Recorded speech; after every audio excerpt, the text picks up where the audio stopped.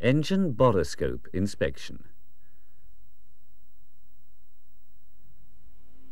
We will now see a presentation of the boroscope equipment.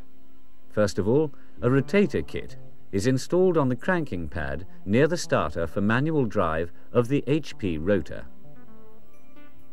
Then, to inspect the affected sections, the corresponding boroscope port covers have to be removed.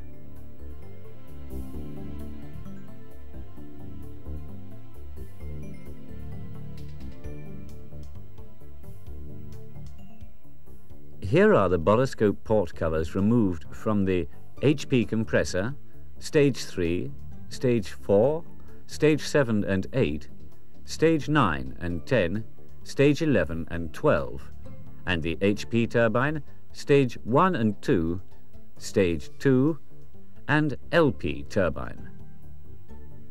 The boroscope inspection requires skill and competence. When inserting the boroscope probe, we can examine the blades. And by turning the compressor, we can detect if there are some cracks, nicks, or tip damages.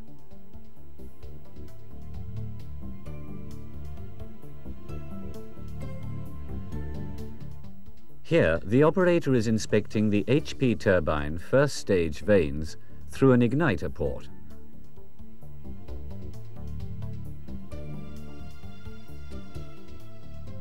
And here we can see the leading edge of the HP turbine first stage blades. In fact, it is through this unit and an optic fiber that the pictures can be picked up and transmitted.